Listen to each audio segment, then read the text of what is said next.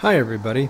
After about 30 years of ignoring my pond, I decided this was the year to start reclaiming the pond, and I wanted to use my 1025 and all the implements I had purchased recently. I started in April and I thought, well, this is going to be a 3-year plan, but just 6 months from April, here in October, here's how it looks.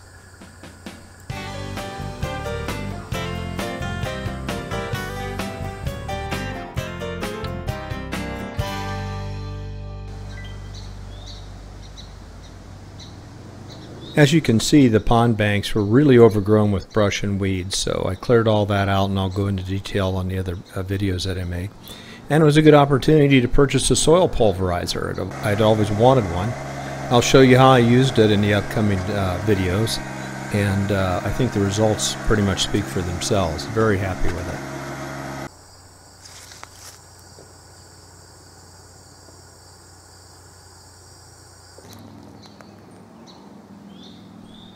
As you can see there, some of the small brush was the size of your thumb, and other small trees may have been the size of your fist. So the backhoe really made quick work of digging that out, and I didn't want to leave it there because I want to mow this area and I didn't want to damage my deck.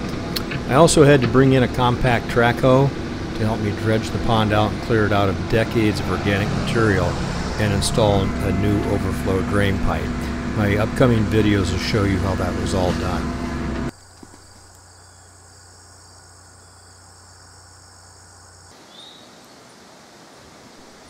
I'll also show you how I used this brush that you're seeing in the video now to build a silt fence to hold all that slimy organic material from getting into nearby streams.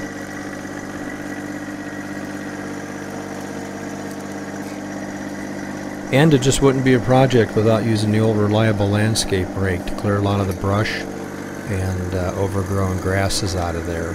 I also used it to set my seed after I had used a broadcast spreader to plant that, and I'm really happy. I'll show you the grass seed mix I used, and I'm very happy with the way that's grown up.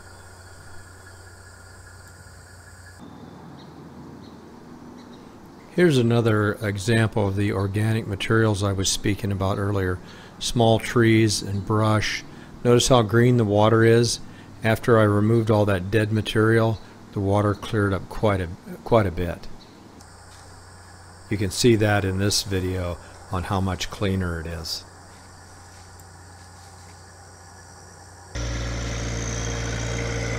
Here I'm getting ready to seed. The landscape rake and the soil pulverizer work very nice on the banks of the dam. And what a convenient tool to push a large bunch of debris in that off the top of the dam wall. Now you're looking at the west side of the pond bank. It's very steep, and I used the 1025 to grade out and level the soil, and it didn't take too long and I found myself stuck. That west bank was had a lot of clay in it and it was difficult to work with. Again, the future videos will take you through that whole process, but at the end it turned out pretty nice. I used the box blade and the backhoe to rough in a road around the pond, and I cut it on the highest end, the higher end of the pond. That turned out nice too.